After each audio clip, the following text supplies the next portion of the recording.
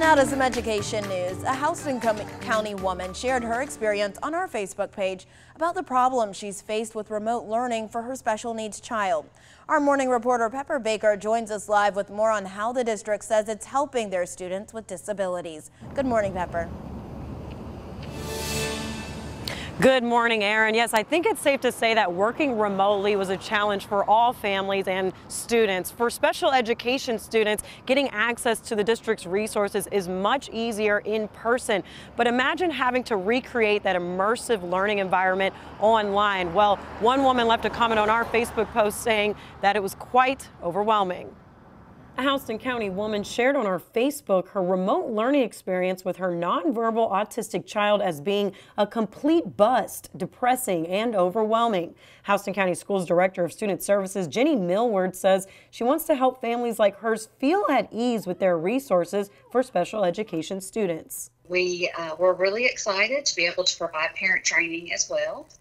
We also developed quite extensive lists for every area in special education, from social skills to activities of daily living, speech, occupational and physical therapy, lists of resources and activities that could be easily implemented at home. They gathered feedback from parent surveys on ways to improve remote learning in the fall with specialized help. We were able to incorporate the sign language interpreters, the educational interpreters, into their lessons and allow those teachers gave those interpreters access. With our nonverbal students, it involves a lot of collaboration with the speech language pathologist, with the teacher and the parent. And so we have been trying a lot of different avenues in combining all those professionals to be able to meet the needs of those kids. Every special education student has a case manager they can reach out to for help. With the district offering in-person and remote learning in the fall, Millward says they'll meet with each family to come up with the best instructional plan. But we certainly encourage them to reach out to their case manager so that we can immediately respond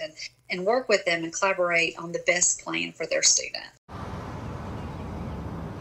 Now, one thing I thought was very interesting was Millward says they're using communication boards, which shows pictures of hand gestures, symbols, or facial expressions that represent a word that students can use as a response for their assignments. Reporting live in Houston County, Pepper Baker, 13 WMAZ News.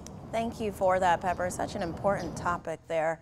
Millward says they will meet with each family again to go over their preferred instructional method for this coming year.